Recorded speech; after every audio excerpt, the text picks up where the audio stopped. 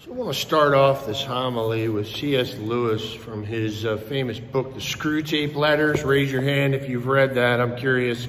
A lot of hands, at least a dozen or more hands. So yeah, this is a great little book. It's a demon writing to an underling, mentoring another demon, and teaching him, instructing him through these letters how to win this man's soul that's been entrusted to this demon named Wormwood. So his uncle Screwtape is writing him letters, kind of mentoring him on how to do this effectively. So it was a really difficult book for C.S. Lewis to write, actually, because he had to flip himself upside down and think like the evil one, think like the devil. And this was really spiritually draining when he was done the book. He was exhausted from this project, but he in turn has provided us with this book packed with insight. He is a master of human nature, C.S. Lewis. And the tactics of the evil one are exposed in this book. So it's actually a really entertaining read. So here is the very first chapter, and there's lots of interesting things that relate to the readings from this. So Screwtape tells him, young Wormwood, to fix your man on the stream of sense experience around him and teach him to call this real life. But don't ever let him ask the question what real means. Just keep him occupied with shiny things in front of his face from the stream of immediate sense experiences. Your business is to fix his attention on the stream. Now he kind of relates an anecdote from his former days. I once had a patient, a sound atheist, who used to read in the British Museum. One day as he sat reading, I saw a train of thought in his mind beginning to go the wrong way. The enemy, God of course, was at his elbow in a moment. And before I knew where I was, I saw my 20 years' work beginning to totter. If I had lost my head and begun to attempt a defense by argument, I should have been undone. But I was not such a fool. So I struck instantly at the part of the man which I had best under my control and suggested that it was just about time he had some lunch. The enemy, presumably, made the counter suggestion. You know, you never really quite hear what he says to them. That this was more important than lunch. At least, I think that's what he said. So Screwtape counters by saying, yes, this is far too important for lunch. Why don't you go get something to eat and then, tackle this later with a fresh mind and a full stomach, which the patient brightens up considerably. And by the time I had added, much better come back later, he was already halfway to the door. And once he was in the street, the battle was won. I showed him a newsboy shouting the midday paper and a number 73 bus going past. And before he reached the bottom of the steps, I had got into him an unalterable conviction that whatever odd ideas might come into a man's head when he was shut up alone with his books, a healthy dose of real life, by which he meant the newsboy and the bus, was enough to show him that all that sort of thing just couldn't be true. He knew he'd had a narrow escape, and he is now safe in our Father's house. C.S. Lewis was an atheist himself at one point. And he was fond of saying, you better watch out what you read. If you want to maintain your atheism, be careful what you read. You got to really tread lightly. Watch out. That's why he's like demonstrating that the demons, they don't want to engage in argument. They want to avoid that if at all possible, because once you get into that realm of argument, Screwtape says, the enemy can argue too. And it's better to just distract. That's the devil's number one ploy or tactic, is to distract us, keep us fixated on the stream of sense experience around us, keep our heads down, and give us, Screwtape says, give him, your man, your patient, a general idea that he knows it all. A general fuzzy, hazy idea that he knows it all. We call that presumption. To presume to know things, walk around, form of pride. And it's the mother of all error, St. Thomas Aquinas says. So just keep on, encouraging him with this grand general idea that he knows it all. You're there to fuddle him, Screwtape says. You're there to fuddle him. From the way some of you young fiends talk, anyone would suppose it was our job to teach. I love that anti-intellectual nature of the evil one. That's right. The devil doesn't want us to learn. He doesn't want his, demons to teach us anything, where it's the exact opposite in the readings today. It's like that whole Psalms about teaching. Teach me, O Lord. The Lord is constantly teaching us when we are his disciples, students who are with him all the time. He's teaching us all the time. He instructs sinners in the way and teaches the humble his way, instructing us in the way that he should choose.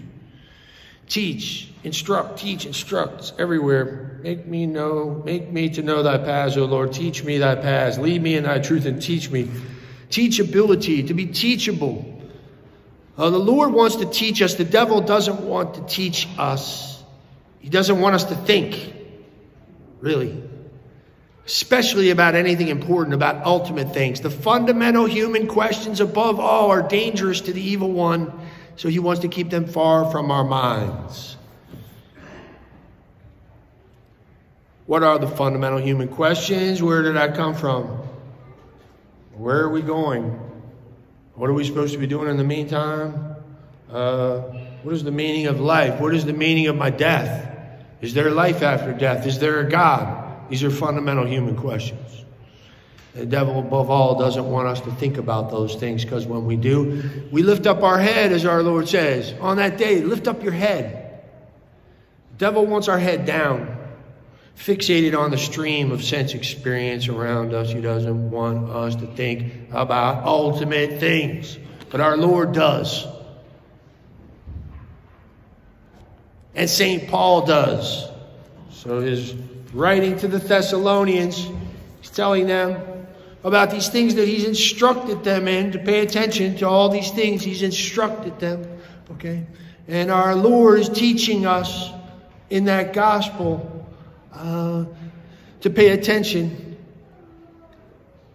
and to keep our heads up and to be watchful and alert and pray at all times, that you may have strength to stand before the Son of Man. That's a jolt down our spine when we hear that.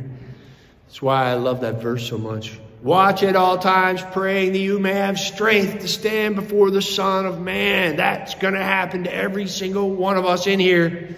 There's a 100% mortality rate in this congregation today. That's a fact that we need to be struck with often to wake us up. That will happen for every single one of us. We will stand before the Son of Man, and we ought to pray that we have strength that day. Stand before him, all of us, without mommy and daddy, without our spouse, kids, siblings, just us, before the Son of Man. That is a reality for every single one of us that will happen one day. We need to be struck with amazement at that, to wake us up. The devil doesn't want us to wake up. That's why our Lord's like, don't be drowsy. Don't be drowsy. It's like weighted down is the sense of this Greek word, okay? It's like heaviness by life. And our heads down, we're weighted down, just not thinking. Falling asleep, that's the state of like sleeping. And we think we're so busy and occupied with all these things, running around doing this, that, and the other thing. And really the whole while, if we've lost sight of who we are, where we came from, where we're going, and what we're supposed to be doing in the meantime, what's the meaning of our being in existence? What's our purpose down here? Are we reflecting on our death and that we will stand before the Son of Man one day? These things snap us out of this hypnotized state the devil wants us to be in. It's like the children in the Wizard of Oz. Remember the wicked witch of the West? She's kind of like the devil, you know, and she doesn't want them to get to the Emerald City. Anything she can do to stop them. So she cast a spell on the poppies, remember? Sleep! I'll get you, my pretty. And your little dog, too. Okay, sorry, I had to throw that in. I can't get up that high, but that's the best I can do. But she is, that's like one of the best shticks ever, all time. She crushed that. Role. All right, look, she put them to sleep. Even Toto was sacked out in the on the ground.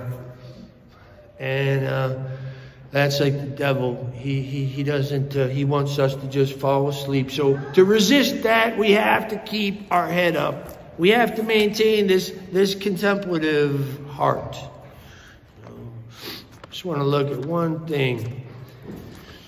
Somebody who does this really well is Moses, and he counsels the Israelites at the end of the book of Deuteronomy, right before he leaves them. It's like his final farewell song or prayer song. And he says, talks about God, and he uses the image of an eagle, and I just love this. Like an eagle that stirs up its nest, flutters over its young, spreading out its wings, catching them, bearing them on its pinions. He makes them ride on the high places of the earth. It's like us down here in our little comfort zone, you know, in our nest. And it's time to fly, you know. Ride on the high places of the earth. That eagle symbolizes our contemplative life, where when we get up nice and high. But we want to stay down here safe in our little nest, in our little busy activity. We don't want to think about the fundamental human questions until we're forced to. When someone we love dies and we're at the funeral home and we just get that deer in the headlights look, I see it all the time. And people are confronted with these realities like a 2x4 upside the head. That's when they're shocked and horrified. We should be thinking about them all the time. They should never be far from our thinking. If we are to remain awake. So God comes down. He's not going to just let us sit there in that nest, you know, and a little eaglet sitting there. Here comes mom or dad hovering over the nest. Whoa, whoosh, whoa, whoosh. Feathers are flying out, debris flying out of the nest. They're like, man, what's going on? I thought you was going to bring me a fish or something. And they get blown out of the nest and they grab onto their parents' back.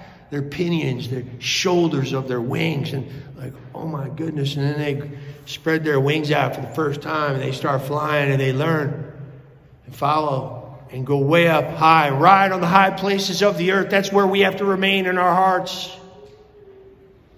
Yes, we have to engage the world and live in this day-to-day life down here, the workaday world.